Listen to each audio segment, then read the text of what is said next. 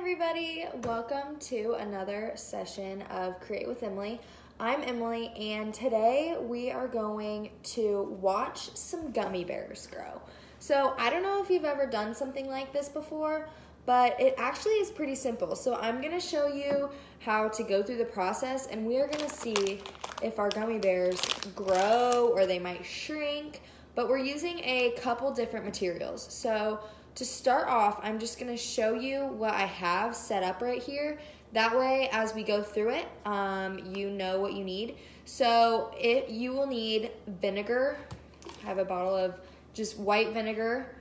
You need some salt, some baking soda. I grabbed some plastic spoons to stir, and then I just have 4 little bowls this size set right up here, and I'll show you when I flip the camera around. These have water in them. So that's all there is in these, and then I have my gummy bears. So the process that we're gonna go through is that we're gonna add, so I have my 4 bowls. Let me scoot them so you guys can see. I have my 4 bowls right here, and I will flip you around here in a minute so you can see what is going on. But we are going to add different things to these bowls: the vinegar, the salt, the baking soda, and we are going to let a gummy bear soak in them. So what I'm gonna do is I'm gonna show you how to get that process started, and then we're gonna read a little book to go along with it while our gummy bears soak, and we'll see after that if they've grown at all, maybe they've shrunk, maybe they feel different. But if you really wanna see how these gummy bears will react in these different solutions, then you should leave them overnight. So I will post my after pictures. I'm gonna let mine, I'll show you what they look like after at the end of our live. But I will also leave these in here overnight and then take a before and after picture tomorrow. That way you guys can see if they grew or if they shrunk or what happened. So we are going to start off with normal water. So that's 1 bowl, and I'll flip you around here in a second and show you how I've kind of laid these out and kept them labeled. That way we know what solutions are in what stuff. Okay, or in what bowl. That didn't make sense. So we're going to do vinegar first, and I'm really not going by certain measurements. It's basically 2 parts water and 1 part vinegar. So it's really up to you how much you put in. So I just have this right here, and I'm gonna add this over here to my vinegar and water. Does anybody else think vinegar just smells awful? So I just stirred that with one of my plastic spoons. I'm gonna leave that set over there. Next, we're gonna do salt. Make some salt water. So you can see I'm doing quite a bit of salt, and not all of it will probably dissolve because this is like room temperature water, but that's okay. So I'm mixing that with my spoon to see if we can get some of that salt to dissolve. Oh, I think it's working. We're about there. And if some of the salt settles overnight, that's okay. You don't have to worry about adding more, stirring it. Okay. So I'm gonna put that over here to the side. And then we are going to do baking soda and water. So this is just typical baking soda. You'd use it to bake, or some people use it to clean. And we are going to add some of that to this bowl. And the weird thing about baking soda is that it will make your water cloudy. Oop, I just spilled a little bit. It will make your water cloudy, but it will never dissolve. It's the weirdest thing. So it makes it cloudy. The rest of my bowls are clear water. Okay, so I'm gonna move those over here. That way you guys can see. So we just have our normal water. We have salt water. We have our vinegar and water. And we also have, I'm gonna move that one down here. And we have our baking soda and water. Now, the next thing we need to do is get some gummy bears. So, like I said on my flyer, if you saw that, you need to pick out 4 different colors of gummy bears, and you need 2 of each color. So, I'm just going to set them right here. So I'm going to do 2 yellow. There's a green. I'm going to have to find another green. A red and orange. I'm going to do red, orange, yellow, and green as my colors. Need to find another green gummy. Okay. So I'm going to set these right here. And we can see what colors go with what. So I'm going to take you guys and turn you around. That way you can see what I have set up. So right here I have my bowls labeled with little index cards. And then I've set 2 gummy bears on each section, on each little label. Okay, so let's turn you around. Okay, so what we're going to do is nothing fancy. I'm just plopping my gummy bears down into the solutions. So this is kind of a science session of Create with Emily.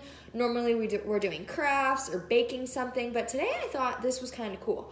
So the reason these react is that gummy bears are basically made of almost all sugar, and sugar will react with different liquids or different solutions in different ways. So that's why we did one with just water, one with salt water, vinegar and water, and baking soda and water. And the gummy bear might shrink, it might grow, it might like turn rough and bumpy or more smooth. So it really just depends. So that's all we're gonna do. We're just gonna let these sit, and we are going to read a story. So I decided, since we are doing an experiment with gummy bears, we should read a book about bears. So we are reading The Berenstain Bears and Too Much Junk Food, because I'd probably consider these junk food, although I do like them. That is another thing I want to mention. Do not eat the gummy bears that you have put into the solutions. You can eat the ones, see how many we have left over in the bag?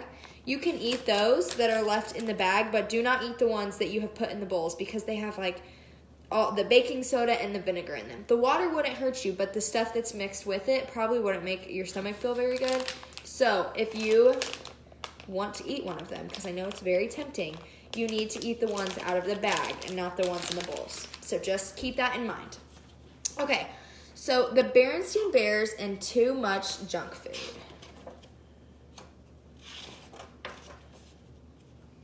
We'll have to keep our eyes out and see if there's any gummy bears in this book. Bear Country, where the Bear family lived in the big treehouse down a sunny dirt road, was a happy place and a healthy place. There were lots of cozy nooks and comfortable trees for the Bear Country folk to live in. The weather was good most of the time, and best of all, there was plenty of good, healthy food. Worms and seeds for the birds, nuts and acorns for the squirrels, grass and dandelions for the rabbits, more than enough flies for the frogs, and plenty of good, nourishing food for the bears. Honey, of course, but more important, lots of fruits, vegetables, milk, fish, and fowl. So there's Bear Country. The trouble was that certain bears, brother and sister bear, had gotten into the habit of eating not-so-healthy foods when watching TV. At the movies, at the mall. In fact, it began to seem to Mama Bear that any time was snack time. Do you guys like to eat lots of snacks? At first, she hadn't paid much attention, but then one day, when the cubs were raiding the pantry, Mama noticed something. The cubs were getting a little chubby. She took a closer look, just to be sure. We'll have to see if any of our gummy bears get a little chubby from the science. Yes, they were chubbier from the side, they were chubbier from the front, and from the back. Well, there was no question about it. Brother and sister were going to have to stop eating all that junk food. Hopefully my battery doesn't die, you guys. Okay. But Mama, they protested, we're growing bears and we need those snacks. Just like our bears, they're growing bears. You're growing all right, said Mama. The trouble is you're growing from side to side as much as you are up and down. Sometimes cubs get into bad habits, and you've gotten into the habit of eating altogether too many sweets and goodies. We're going to have to get back to healthy, nourishing food. She gathered up all the goodies in one big load. Mama, cried Sister Bear, what are you doing? You're not going to throw them away, cried Brother. No, we're going to put them in the freezer and forget about them, she said, and there's no use arguing. There she is, taking all their goodies. That's right, agreed Papa, coming in from his shop. There's no use arguing with your mother when she's made up her mind. Then, looking into the refrigerator, he said, "Oh, dear, we're out of Sweetsy Cola. Let's be sure to get some next time we're at the supermarket." "Our Sweetsy Cola days are over," said Mama, as she pushed all the goodies into the freezer. 2 packages fell to the floor. "Say," shouted Papa, "what are you doing with my sugar balls and Choco Chums?" "They're going into the freezer, and we're going to forget about them," cried Brother. "We're going to eat healthy, nourishing food instead." "Just a minute," said Papa, but as he leaned over to pick up his precious goodies, there was a loud rip. Papa's snack habits had caught up with him too. He had split the seat of his overalls wide open. "What sort of healthy, nourishing food?" Papa asked Mama as she sewed up his overalls. "Vegetables right out of our garden, and of course, and fruit from our orchard." "And what are we supposed to drink?" asked Papa. "Try this," she said. "It's called water." The next day, the Bear family went to the supermarket to buy some sensible food for the pantry. Mama pushed right past the sweets and goodies and stocked up on whole grain bread and cereal and fresh milk and cheese. Then she chose some fine-looking oranges and bananas, 2 fruits that didn't grow in her orchard. There they are, going to the supermarket. While she was waiting in the checkout line, someone said, "I'm glad to see that cartload of nutritious food, Mama Bear." It was Dr. Grizzly, the Bear's family doctor. "You must believe in good food for a healthy body." "I certainly do," said Mama, "but I'm not sure about the rest of my family." Dr. Grizzly took a look at Papa and the cubs. She says, "I see what you mean. They look like they could use a little professional advice. Stop by my office tomorrow, please." The cubs were nervous when they all arrived at the doctor's office the next day. "Do you think she'll give us some sort of shot?" they wanted to know. "I don't think so," said Mama, "but with Dr. Grizzly, you never knew."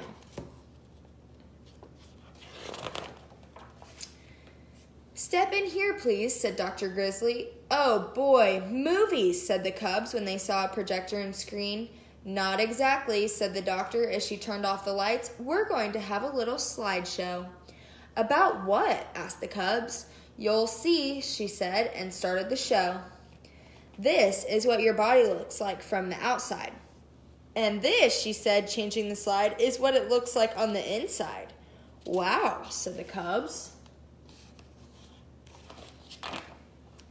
"Our bodies are a marvelous system of parts called organs, and it's these parts working together that let us do all the wonderful things we can do.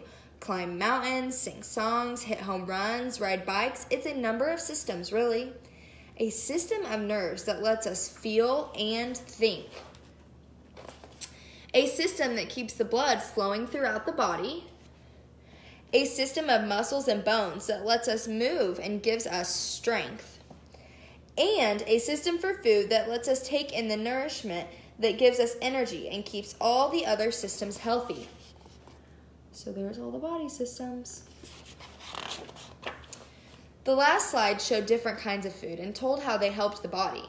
Papa looked for sugar balls and Choco Chums, but they were nowhere to be seen. "Now," said Dr. Grizzly, turning on the lights, "I'll do my best to keep you healthy if you'll promise to do your part by eating the right foods." "We promise," said Brother, but Sister had a question. "About sweets and goodies, what harm do they do?" "Most of them," answered the doctor, "aren't very nourishing. Instead of helping build and strengthen our bodies, they just pile up as extra fat, like this." She took a pinch of Papa's waist and got quite a handful. "Ouch," said Papa, "and even worse, they fill you up so you're not hungry for the food your body really needs." And as the bears were leaving, "Just a minute," she added. "Uh-oh, a shot," thought the cubs, but that wasn't it at all. "Exercise," called the doctor. "An exercise program is important for good health too, and it will work off those extra inches."